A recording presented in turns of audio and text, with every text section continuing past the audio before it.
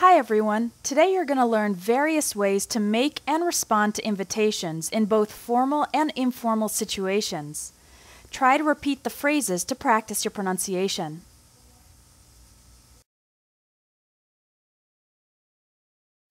Here are some phrases for making an invitation. You can start by asking if the other person is available with the phrases, "Are you doing anything?" and "Are you free?"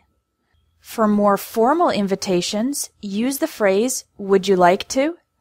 And for more informal invitations, you can use wanna and do you wanna? Let's start by asking the other person about their availability. You can say, "Are you doing anything this weekend?" Or, "Are you free tomorrow afternoon?" Notice that we don't say, "Are you?" We say, "Are ya?" Try to repeat the question. Are you doing anything this weekend? Are you free tomorrow afternoon? If the person is available, then you can make your invitation. For a more formal invitation, use "Would you like to?" Would you like to join me for lunch? Would you like to see a movie tomorrow night? Again, we don't say, "Would you like to?" In natural spoken English, it sounds like, "Would you like to?" Try to repeat the questions. Would you like to join me for lunch? Would you like to see a movie tomorrow night?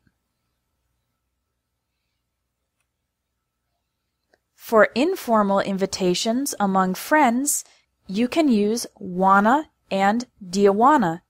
Both of these are the short forms of "do you want to?" Try to repeat the questions. Want to go hiking on Saturday? Do you want to grab some coffee after class? Now let's learn how to respond to an invitation. Here are 3 possibilities for saying yes, accepting the invitation. I'd love to. Sure. Sounds good. Sounds great. If you want to say no to the invitation, use these phrases. I'd love to, but... For example, I'd love to, but I have other plans. I don't think I can. I'm really sorry, but... For example, I'm really sorry, but I have to pick up my kids from school. If you want to express the hope that the other person will invite you again in the future, you can say, "I'll have to take a rain check," or "maybe another time." Now you know how to make and respond to invitations in English.